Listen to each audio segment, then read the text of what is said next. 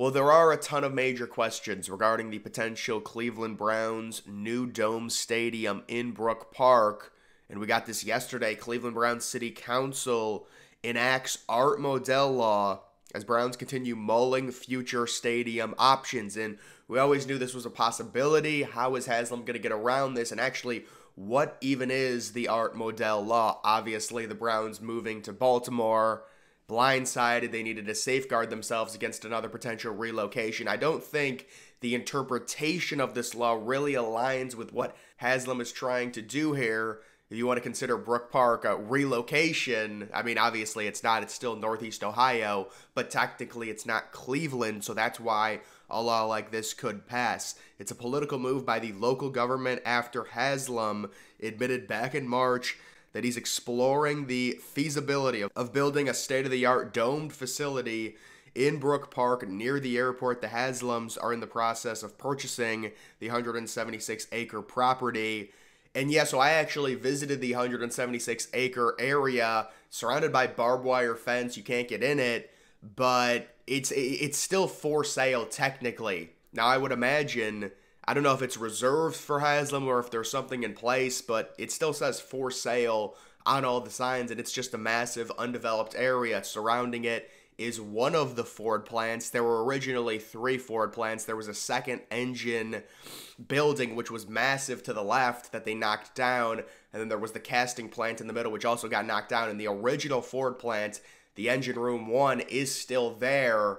And it just seems weird. Why would you keep a massive Ford plant right next to a brand new stadium development? But you do have to remember, based on where the stadium is going to be located in relation to where that Ford plant is, it's not even going to be close because they're buying up a bunch of acres.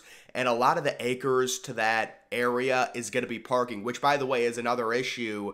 And I've been emailing with people. It's very surprising the amount of parking that they're going with in terms of this development. Now, all we have to really judge is that one aerial map photo. It's not even a rendering. It's like where everything is going to be, and there's a bunch of parking, and you can kind of understand it because it's Brook Park. There's not a ton of great public transportation to get there. There are a few different things you could do, but it's not in Cleveland, so there's going to be more parking. However, that parking does need to be cut down significantly, I would say.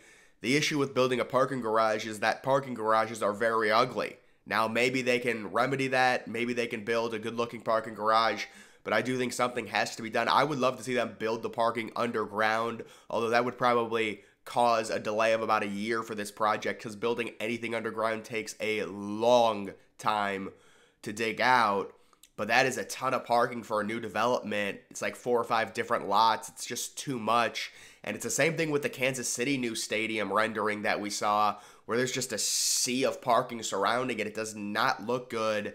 But that's another story for another day. That's just another question when it comes to the Cleveland Browns Stadium. Will there actually be that much parking? Will they have more buildings? It seems like there's just 5 or 6 buildings towards the front of the stadium, and that would be right next to the airport. The stadium is nestled right next to the airport. It's separated by a road, at least that's what it looks like from the images. And then Cleveland Hopkins Airport is also undergoing a massive $3 billion renovation over the next decade. On top of that, you could see no owner of a professional sports team that uses a tax-supported facility for most of its home games and receives financial assistance from the state or political subdivision thereof shall cease playing most of its home games at the facility and begin playing most of its home games elsewhere until the owner either A, enters into an agreement with the political subdivision permitting the team to play most of its home games elsewhere, or B, gives the political subdivision in which the facility is located not less than 6 months advance notice of the owner's intention to cease playing most of its home games at the facility, and during the 6 months after such notice, gives the political subdivision or any individual or group of individuals who reside in the area the opportunity to purchase the team. So possibly forcing them to sell the team if they leave the Cleveland area, which again is it's a weird situation. If you look at where the stadium would be,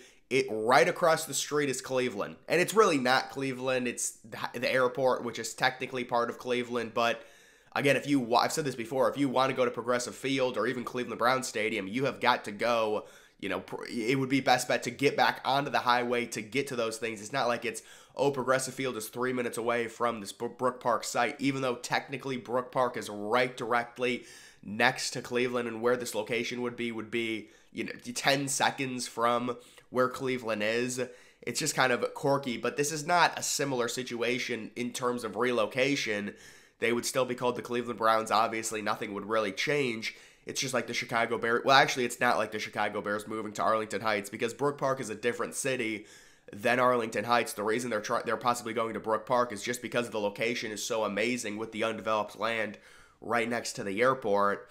Essentially, the piece of legislation prevents the Haslams from moving the Browns out of the tax-supported facility that is the Cleveland Browns Stadium without 6 months' notice of doing so, or else they must give other local groups a chance to purchase the franchise. Despite the fact that Haslam's plan would simply move the team to the suburbs, the Art Modell law still applies, and so this law is kind of, not that it's meaningless. You understand why the city of Cleveland would do this. They want to safeguard themselves against potentially losing a franchise. It's very important if you get an overzealous owner.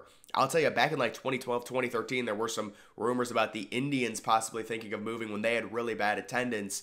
So you can understand why something like this would be in place. When it comes to the actual law, you would figure Haslam would give 6 months notice, right? I mean, the stadium's not going to be built until 2028, likely at the earliest. I would imagine they're going to be operating on the same timeline as the Chicago Bears, and the Browns' lease is up around 2028 as well. What a great coincidence that is. And you would move into the stadium in Brook Park, and you would give the Browns a lot longer than the 6 months notice. So when it comes to a situation like this, I really don't think the Modell law is going to be a big problem. There also is the idea, do you just annex that part of Brook Park and incorporate it into Cleveland?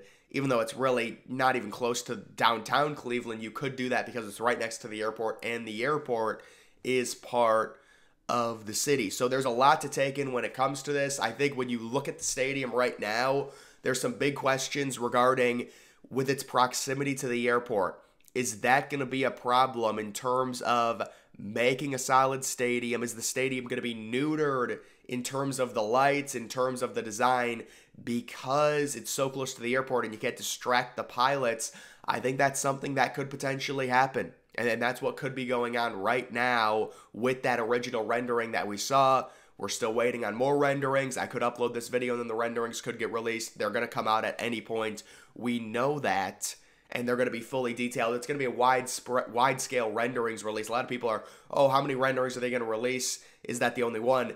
No, there's going to be probably 15 to 18. That's how these developments work. We're going to see the interior of it. By the way, another thing, what is the seat color? What is the color of the seats? Is it going to be orange? I hope it is. I think that's a great thing for the city, and it kind of makes the stadium unique. The current Cleveland Browns Stadium, of course, does have the orange seats. But again, we're just waiting on the renderings. Maybe they'll come today. Maybe they'll come next week. We don't really know. And you still do have this Art Modell law, which I don't think is going to be a huge issue.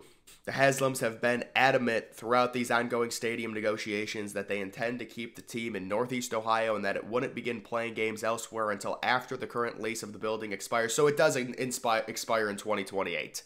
That's what I thought, and that's like a perfect timeline. And then they also suggest that they would look to possibly do a short-term extension if needed to give adequate time for a new facility. So a potential new Cleveland Browns stadium happening 2028, maybe 2029, depending on what happens. They want the 50-50 split. And by the way, another thing that I've seen now, originally it was reported it was going to be a $1 billion renovation to Cleveland Browns Stadium. It is now $1.2 billion. So now you're talking about a $1.2 billion renovation to Cleveland Browns Stadium with the taxpayers paying $600 million, or a $2.4 billion stadium in Brook Park. That would be $2.4 billion with the taxpayers paying $1.2 billion. The 50-50 split comes into play there as well. So that is the current situation when it comes to the potential Cleveland Browns Stadium. That's going to do it for this video, guys. Make sure you follow me on X. Link to that's always in the description.